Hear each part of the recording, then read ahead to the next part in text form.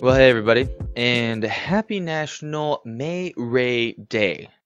Now, you know me, I did a little bit of my research on the National Day, and I'm still very confused about it, so look it up to see if you can understand it, but from what I understand is something about just getting out and enjoying the sunshine or something like that. So that's what I'm just sticking with, because this week, actually correction, this weekend, Friday into Sunday, and then even into next week is more, ooh, summer-like conditions.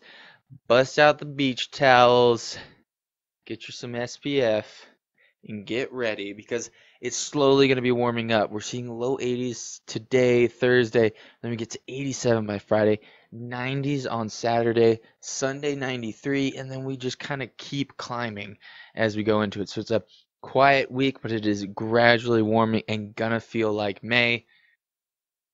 So if you can, get out and get to the pool, get to the beach, the lake, the river, whatever, because it is going to be nice this weekend. So we'll continue the May Raid Day into the rest of this week, if that's what it's supposed to be, of catching those rays. But either way, I hope you catch those rays.